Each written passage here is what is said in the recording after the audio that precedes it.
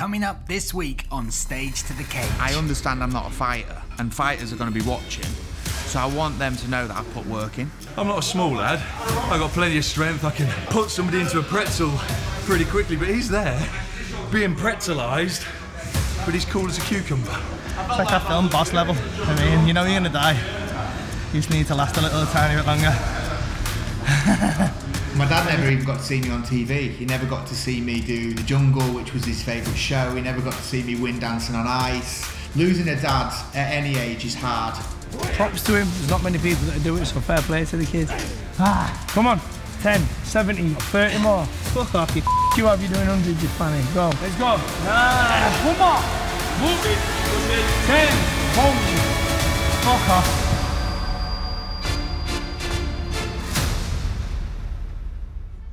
Time is a commodity. It has value, and the more successful you are, the higher the price you can put on your time. Now, it's fair to say that these two guys, their time is pretty valuable. They have huge commitments in their career, they are both family guys, and in just both of those areas is where they want to invest their commodity of time. But in mixed martial arts, the highest tax you must pay is time. Time in the gym, time on the mats, time to recover, and time to do it all over again. When you embark on this journey, you are already in debt, lots of debt, and these guys are now fully aware of the price they will have to pay to make this happen. I'm not sure what it is about our perception of celebrities, but we almost think they're superhuman. The truth is they are just people with feelings, with emotions, who can have the problems and pressures just like us. The ones that we face, but also on top of that, their other obligations, and now an MMA fight as well. Again, they are just people. They can have good days and bad days. I'm finding it so hard. I'm really bad at organising things. So, juggling work, training, but then when something goes wrong and I ain't got a car, and then my missus is also working, and then we've got to go to London, and then I've got to drive here and there and everywhere, it's like, it's just hard to organise, man. I'm just having one of those days. Just have a good moan. But a good train always sorts me out, so I did gym this morning. And I'm down to 88 kilograms. Only 11 to lose. Woe is me, guys, woe is me. I'm not gonna moan, I'm grateful. I'm grateful for life, I'm grateful I'm breathing. I'm grateful I'm training, I'm grateful I've got a house. Sometimes it's just shit, innit?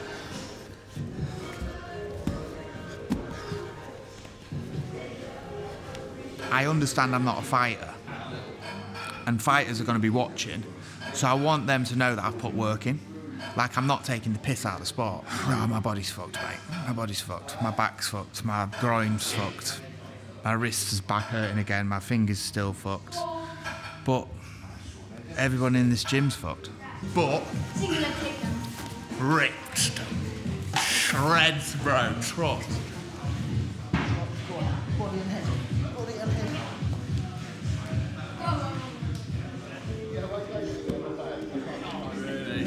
How are you, man? You good?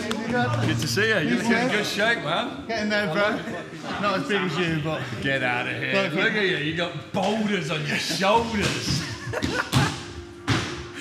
Looking wicked. What are you weighing at the minute? 88. 88, yeah. I remember when I was a child.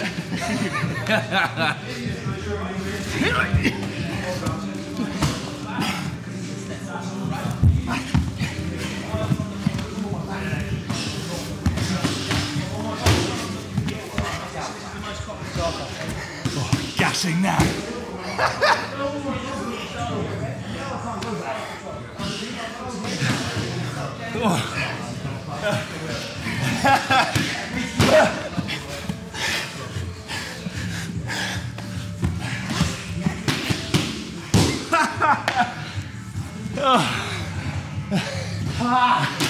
You strong.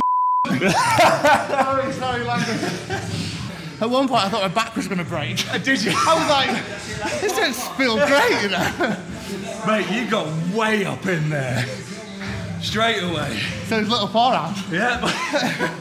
Little chopsticks. Mate, he's a beast. He's a beast. I think it's the funny thing as well, because I'm not a small lad. I've got plenty of strength. I can, you know, put somebody into a pretzel pretty quickly, but he's there, being pretzelized, but he's cool as a cucumber. And that is, it's a skill.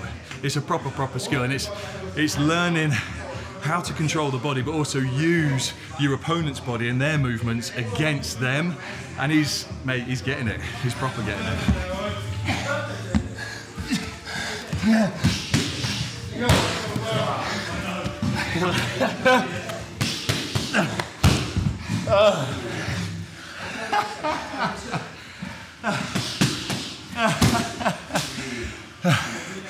Light work, baby. It's good, man. Need that test. Constantly testing. Don't want to get choked out, don't want to submit. We fight for positions. I saw the Theismann and I thought, if he's holding this choke for longer than 30 seconds, he's got to be stopped. But it's the thing, I think that's an interesting thing about this game.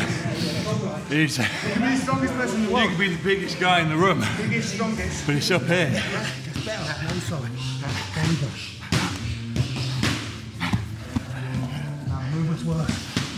Beautiful. Start again. Get a glove, get it back, good work. I came here all stressed today, and then as soon as you step on the mat, there's nothing else really matters. Boys from the Ice Bath Co turned up. He's an absolute beast, isn't he? I reckon his beard weighs more than I do. But yeah, got a little roll in with them. I honestly think anybody that hasn't joined a gym, a jiu-jitsu gym or a kickboxing gym, they need to do it, because it is amazing for your head, amazing for your health. I'm in the best shape of my life. I'm 35 years old this year. I'm in the best shape of my life. Like, everything's changed. I'm in a routine, stronger than I've ever been. Now I've got to go home and I've got about 10 interviews. My car, like I said, is broken down, so I need to take that into the garage. The RAC's picking that up at 2:30. So I've got to get these 4 interviews out of the way. Hopefully make a bit of steak. I think Leo and Sofa are at home, so they'll be running ragged. Might just stay and do another hour's training, actually. Hello, Oktagon people. We're going to do an hour and a bit of grappling in the chapel, and then off to see Andy Houston to do some Thai boxing. Volley that little hobbit about for a bit.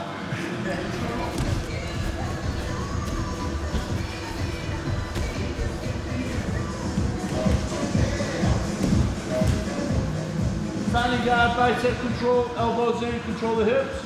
Okay, you're gonna sit, posture. Okay, you're gonna step, foot to the hip, push and push.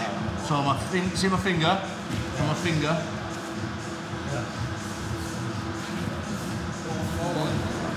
Push his leg, there you go. Ah! See that? Sorry. You see your arm. Come see you, Anthony. Yes, elbow and knee.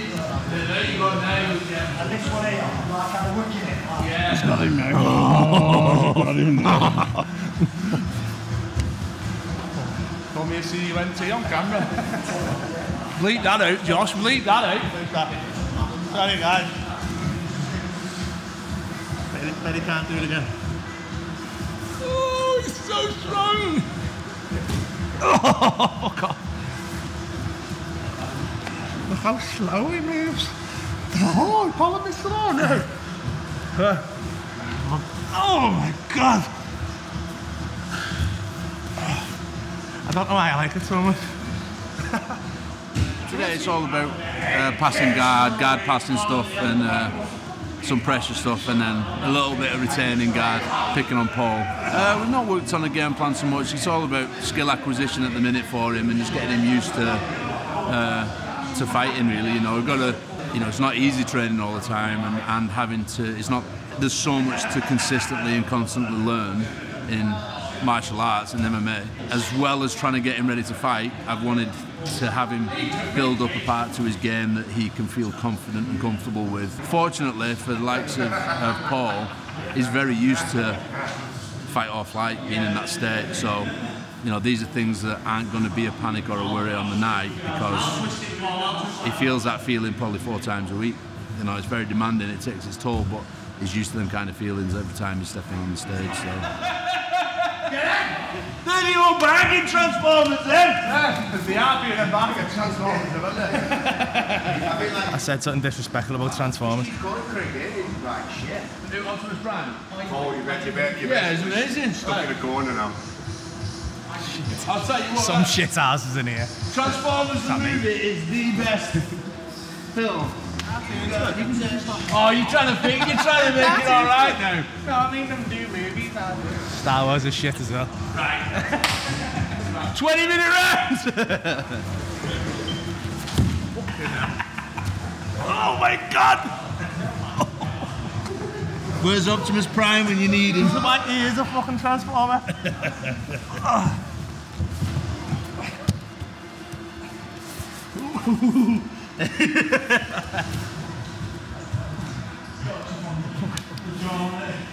It's always fun drilling a clamp as he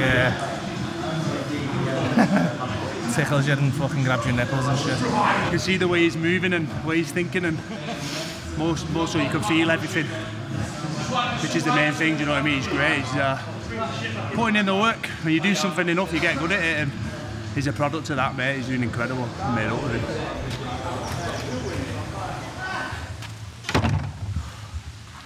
Oh, that's tough.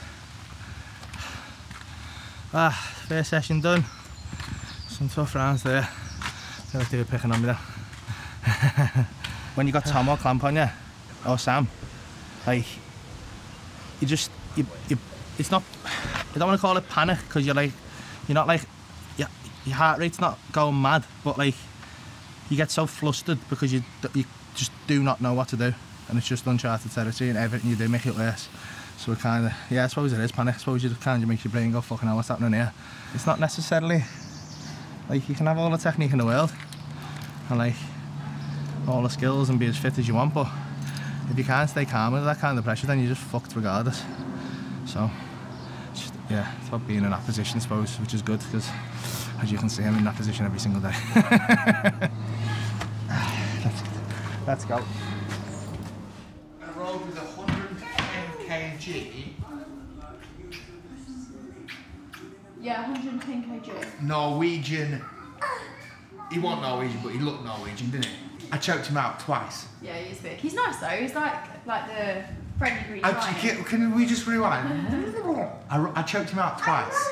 Oh! I beat him! Oh, sorry. Sorry, I'm half asleep today. I'm still really jet lagged. I'm so proud of myself.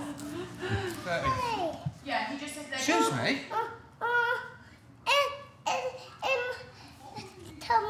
Okay. Okay. A mess, yeah. Who made this mess? Mummy. Mummy? Mummy made the mess. Mummy made the mess? Yes. It's missing. Is it missing? Yes. How much better is he talking? It's mad, isn't it? Right, Daddy's going to go do his calls now. Give me a kiss. No. Give me a kiss. No. I've got to go, baby. I've got an interview with Lad Bible, just about health and fitness and men's mental health and stuff like that. And then I've got an interview with the Daily Star about fitness and mental health. And then I've got a podcast with Jenny Faulkner, just chatting for half an hour about how fitness can impact your mental health. So it's quite a lot of mental health stuff. Not becoming an ambassador, but it's something that I'm quite passionate talking about. Especially getting into more fitness and doing the fight and stuff. It has a massive impact on kind of how you react during the day. If I've trained, I feel much better. And especially having kids as well now, like you're the same. It's important for them to know that they can talk about their mental health if they've got a problem, if they need help. So yeah, I like doing it. So yeah, got 3 interviews, get these done, and then go sort my car out. And then potentially back training tonight, but at the minute I feel quite broken. Yes, baby? Your superpower? Mad. Let's go. Losing a father figure was really hard. I was 19 when my dad died, so it was quite a kind of pivotal moment. I kind of just finished my teen years, 18, going out and kind of finding myself, and then the one person that you kind of rely on to kind of guide you, he was no longer there for me, do you know what I mean? And I had my older brother, my stepdad, and they kind of stepped into the role, but I was very close with my dad. He was the guy that told me I could do anything that I wanted to do, the guy that took me to all my fitness classes, to football, to whatever I wanted to do. He'd support me in it, and he'd always say, like, you can do whatever you want to do, as long as you put 100% into it. And then all of a sudden he was gone. My dad never even got to see me on TV. He never got to see me do The Jungle, which was his favourite show. He never got to see me win Dancing on Ice. I did SAS Who Dares Wins, and that was a reason I took that, is because my dad would have loved watching me do something like that. Like, he would have been laughing, saying, "Oh, pretty boy done good," do you know what I mean? So yeah, they're all the things that I do, but losing a dad at any age is hard. Is the training versus helping to breathe, or? I'll always kind of, if I'm in a bad headspace, for me, the best thing to do is go do a workout, and I forget all about my problems because I'm too focused on what I'm doing there and then. So whether or not it's going to the gym and doing a bit of kickboxing or wrestling or jiu-jitsu or going to lift weights, like, I do these things to step out of my head.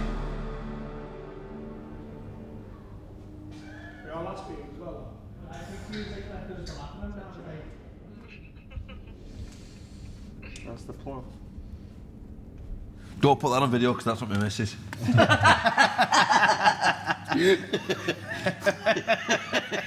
Andy Howson, I have been a fighter for Bad Company Gym in Leeds for probably about 25 years now. I'm 5-time world champion, WBC world champion in Muay Thai, and now a coach out of Bad Company here in Majestic in Wigan as well. I help out with the lads here. Fought and won championship, used to be a one championship time fighter, and yeah, now got to put up with that idiot a couple of times a week. Come on, push into it. Two. Oh, nice and long, 1-2 hook. Load up. Knee. How about that? 1, 2. 1-2 hook. Fair play to him. I mean, there's not a lot of people that would be asked to just jump in and do a full pro rules MMA fight without any training. Well, at the point of being told, asked to do it, not really having any training. And obviously he's giving his purse away as well to charity. He's not doing it for any money, he's doing it for free. So yeah, props to him. There's not many people that do it, so fair play to the kid.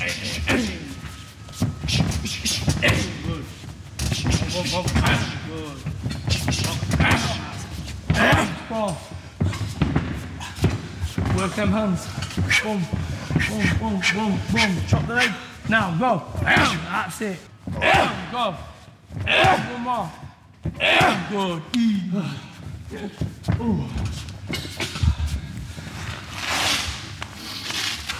Nice. On your back. Come on. 20, let's go. 1, 2, 3, 4, 8, 9. Keep going. 1, 2. Keep going. Go. Up.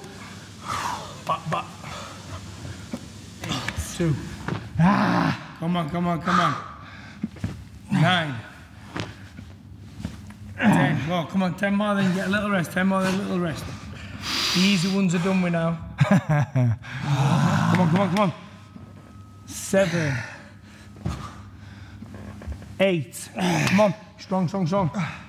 Elbows in. 9. Come on. 10. 70. You got 30 more. Fuck off, you You have you doing 100, you fanny. Go. 3. Good. Come on. Strong. 9. Straight back up now. 10. Have a second. Stay there. Control your breathing. Last 20, I want you bouncing straight back up off the floor. Seriously. Last 20, nice and strong. Bouncing up off the floor. Last round at fight and that, yeah? Ready? Up. 1. Now. 2. 7. Dig. 8. Come on. 9. Let's go. Last 10. 100 coming up. Go. 1. 2. 2, come on. Strong now, strong. Straight back up, straight back up. 6, straight back up, straight back up. Drive. 7. Come on. 8. Let's go. 9. One more. Keep pushing. 10. Bong. Fuck off. With pleasure. Nice one, mate. Thanks, man. Come on, son. Yeah. Good session, that. Done for the day. Just gonna go and pick the kids up now. It's good that he lets you just kick him bare leg. Because, like, it's a weird feeling, that. Kicking someone, the first time I done it, I was like, I was just like literally touching his leg, and he was like, fucking kick me in the leg. And I was trying, like, my brain couldn't get my head round kicking him in the leg full force. But then when there's a pad there, I can fucking hoof it. And he was like, well, what the fuck are you doing? So, like, but I'm getting more used to, like, sinking that kicking and not holding it back.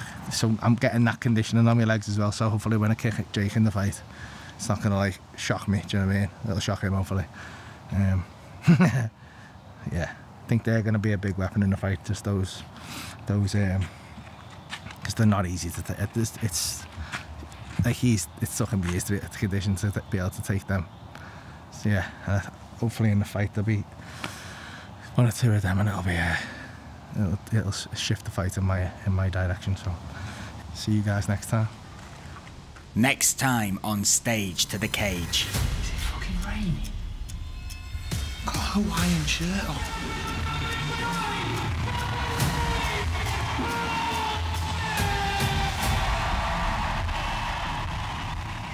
This show has sold out everywhere. Like, this show's been going on for a full solid year now, and it's still got until the end of November to go. Throw in just a little casual MMA fight.